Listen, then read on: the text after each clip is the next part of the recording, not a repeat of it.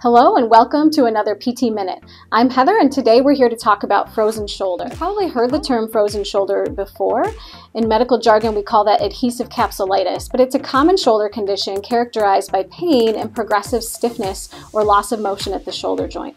But let's back up a minute. What the heck is a capsule and why does it freeze? So the shoulder joint itself is made up of three bones. We've got the humerus, the scapula, and the clavicle. These three are held together by a network of ligaments, and then on top of that is the shoulder capsule. It's a dense, fibrous connective tissue layer that kind of encloses the shoulder joint.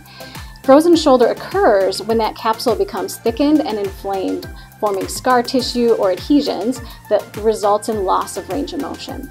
But we don't really know why people get frozen shoulder. We have identified some risk factors. So it's most common in women age 40 to 60 or anyone that has had recent cause for shoulder immobility. So think shoulder surgery, injury, a mastectomy, stroke, things like that. And it occurs in three stages. So there's the freezing stage, the frozen stage, and the thawing stage. Left untreated, frozen shoulder can resolve itself, but it may take up to 3 years. So here's the good news. Physical therapy is actually the first-line recommended treatment to speed up the healing process and restore the range of motion of the frozen shoulder. So if someone you know is suffering with frozen shoulder, give a local HealthQuest a call and get on that journey to healing today. And that is your PT Minute.